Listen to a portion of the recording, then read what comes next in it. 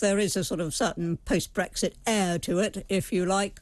But, I mean, the Union Jacks everywhere, the street parties. It is very, very British, and nobody does pageantry like we do. Absolutely nobody. And what we don't understand sometimes is that the rest of the world is actually very, very envious of our monarchy and our traditions. Are you jealous?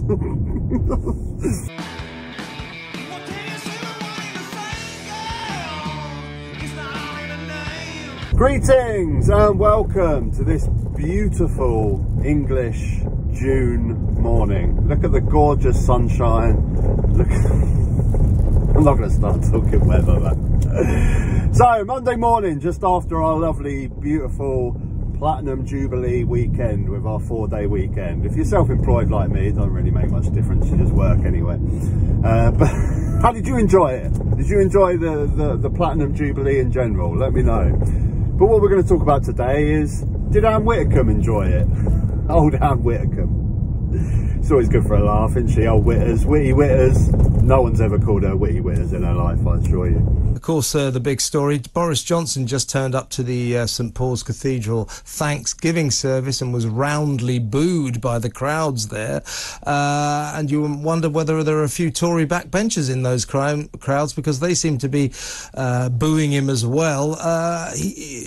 Well, there's supposed to be about 30 letters have gone into Sir Graham Brady at the 1922 committee so far, and a head of steam is building up there. The magic number is 54 at that point. There will be a leadership contest. Do you think there will be one?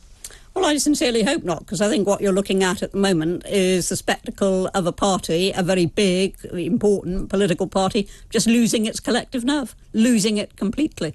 And with no real grounds to do so. I mean, if the general election were tomorrow, I wouldn't blame any of them for losing their nerve. But it's 2 years away.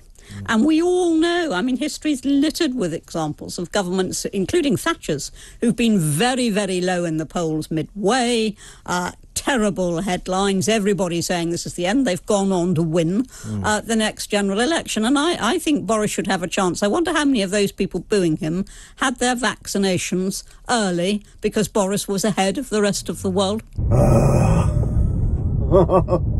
Always comes back to the sodding vaccine, doesn't it? Every single time. You got anything else, Witters?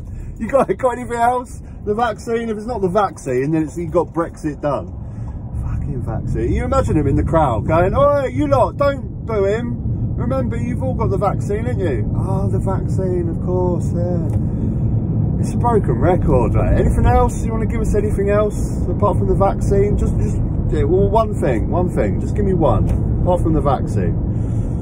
Now, the thing is with the vaccine, right? Undoubtedly, I mean, we did in the UK get the vaccine first. We did pump it out really, really quick, which undoubtedly did save lives. Getting the vaccine to vulnerable people quicker before they caught COVID saved lives. Definitely did. How much Boris Johnson had to do with that is quite questionable. I'd say that's probably down to our NHS more than anything. But it did save lives. But what I'm more concerned about, witty Witters, she's not witty, but she's Witters, is the loss of life at the beginning of the pandemic. Boris Johnson's herd immunity policy, not locking down care homes quick enough, not looking at the evidence of what was going on in Spain, Italy, and taking bloody ages to lock down, and the amount of needless lives that were lost. I'll be looking at that more than the vaccine. I'm going to have to ask you now. I mean, I take those points. Yes, he steered us through the COVID crisis. He had to. He happened to be the Prime Minister when it happened, and he certainly didn't do a bad job of that. Are you mental? Are you actually mental? I mean, can anyone really stand there with a straight face and say Boris Johnson done a good job at COVID? Are you mental? My God, the PPE fraud and corruption, the 38 billion spent on test and trace. Most other countries spent a few million on it, and it didn't even work. It wasn't even any good. The care homes that I just mentioned, the delay in locking down, the needless lives that were lost, the unnecessary debt that you've put us into with these billions of pounds wasted. Well, what part of that is a good job? Well, please explain to me. Well, to be fair, there wasn't very much he could do while COVID was raging, because we didn't know how long it was going to go on for.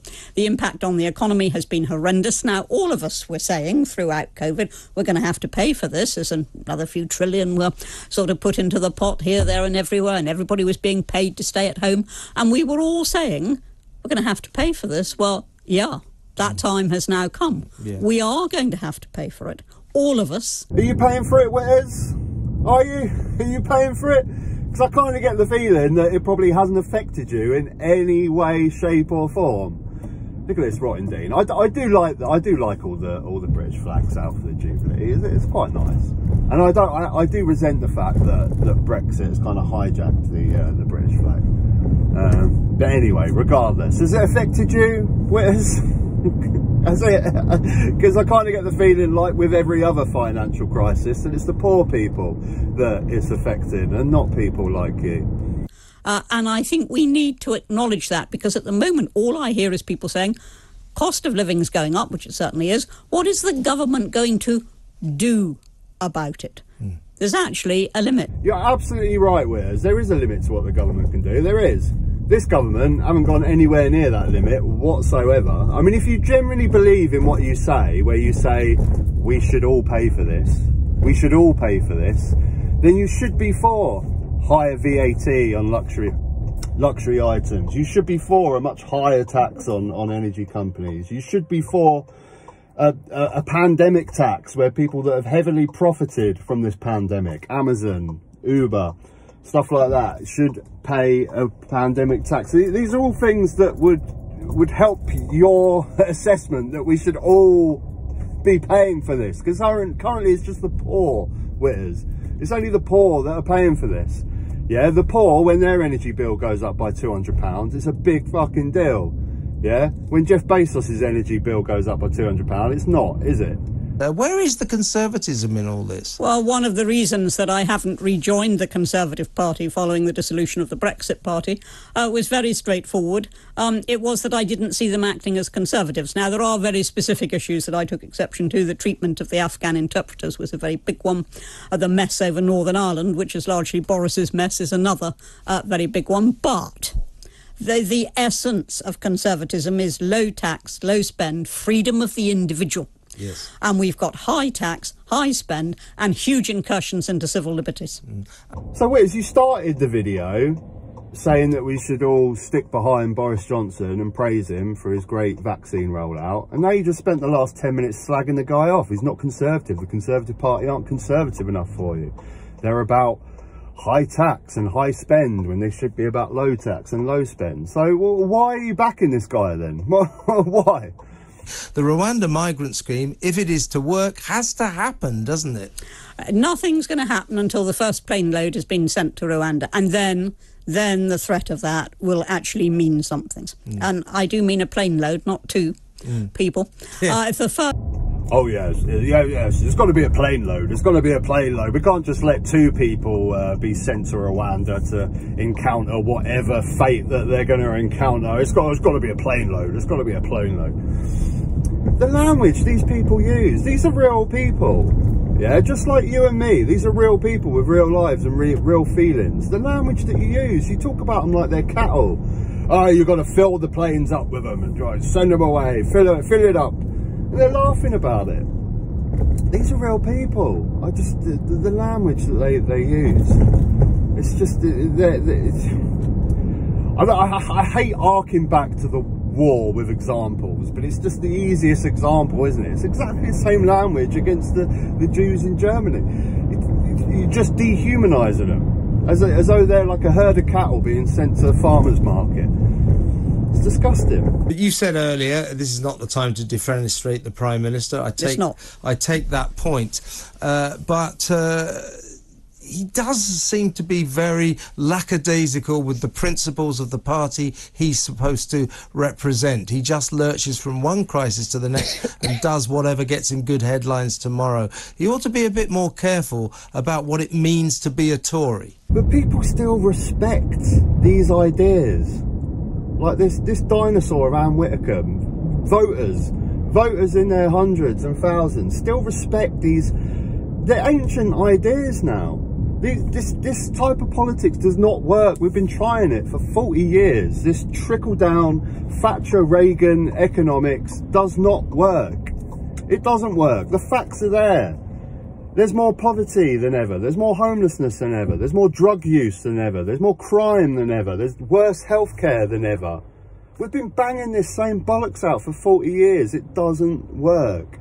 And it just amazes me how these people get on TV, on talk radio, and they're still held up as intellectuals with common sense about politics, when they're just banging on about the same old tropes that we've been pumping out for the last 40 years that just do not work.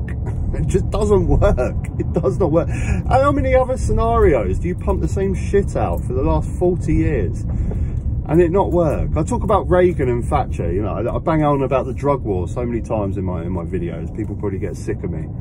It's the same shit. Where else in society do you do the same thing for so long? This war on drugs that never works. It costs millions of pounds. All it does is pushing more people into drugs and giving more money to criminals. It's the same with the trickle-down economics bollocks with Thatcher and Reagan. Low tax, low spend. All it does is pushes people into poverty. Bollocks. Don't even know why I've got my sunglasses on anymore. That's bollocks as well. The weather's bollocks. Bloody June. Fucking June. Till next time. I hope you enjoyed the video. If you enjoyed the video, maybe put a like. Maybe subscribe to the channel. If you enjoyed it even more and you want to thank me and support the channel, there's a little thanks button down there. I really appreciate it. Everyone that has done that, I really appreciate your thanks, your super messages, whatever it is on the videos. It's all going towards a better camera. I want to get a better camera because this camera is like, it's supposed to be HD, and it is when I drive under 30 miles an hour, but as soon as I drive a bit faster, it goes a bit blurry. So yeah, any of your super thanks is going towards a better camera, so I appreciate it. Give me your thoughts, please. Why are people still holding these dinosaurs up with some sort of regard of intelligence for their politics? When we've been doing the same shit for 40 years and nothing's improved, nothing's any better. Till next time, take care.